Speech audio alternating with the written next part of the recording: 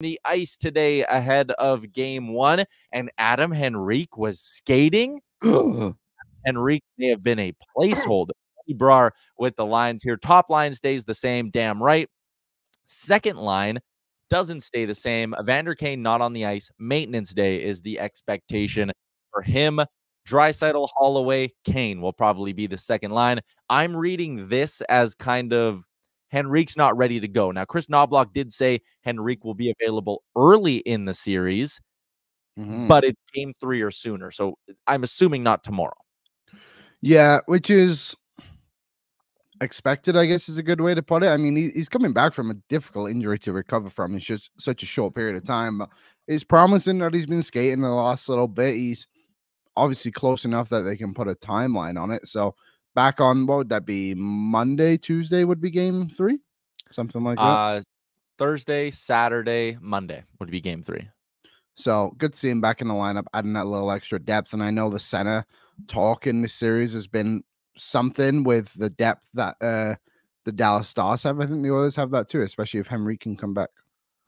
Beginning of a new series, is there any part of you that is surprised that Corey Perry isn't drawing back in?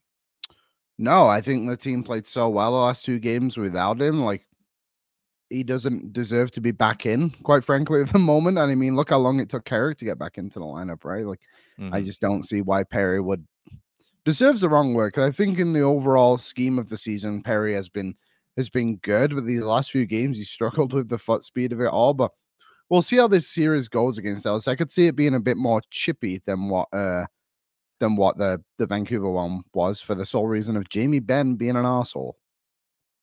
That is fair. We have someone in our Facebook, Liam. I don't know if you can see this. Full-on meltdown that Evander Kane isn't playing. Evander Kane's going to play. Don't worry. He will be in the lineup for game 1 of this series. It's a maintenance day. Adam Henrique is his placeholder. Henrique likely isn't ready. Kane will be ready for game 1. A lot of you people chiming in on Corey Perry. Sean, Perry just got a bonus for making it to the Western Conference Final. He did. Rob says Perry sucks, doesn't deserve to go back in. I think that's a little bit much. Sasky Oil fan, I liked Perry out. He can be a bachelor motivated in a positive way. Okay, interesting choice of words there. Mulick said former team bump, though. We'll see Corey Perry in this series. Like, there's no doubt about that.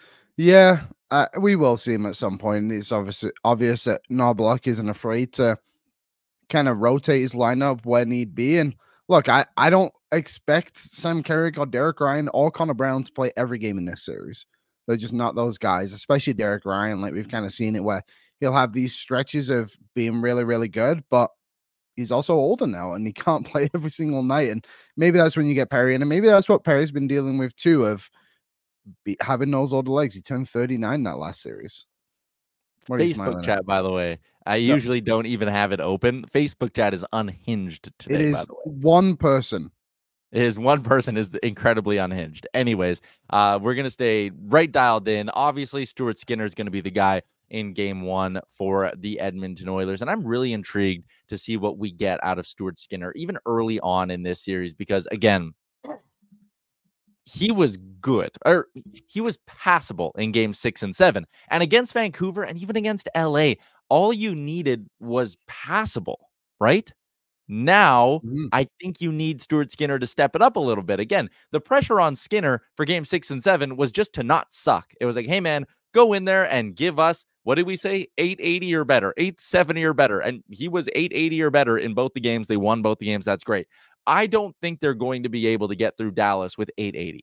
They need 910 or better to beat the Dallas Stars, because they're going to come in, they're going to attack way more than the Vancouver Canucks did. Vancouver barely got any quality scoring chances in that hockey game, or in those last 2 hockey games, you could say. That's not going to be the case with Dallas.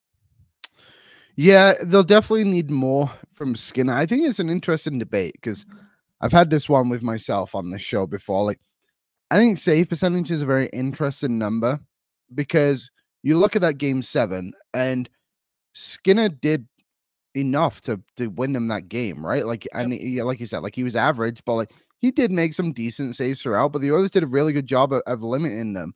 So for me, it's like, are the Oilers going to play that well in front of Skinner to help him out? Because what was Skinner's save percentage in that game? Probably 870 or something like that, I would assume, maybe a little bit lower.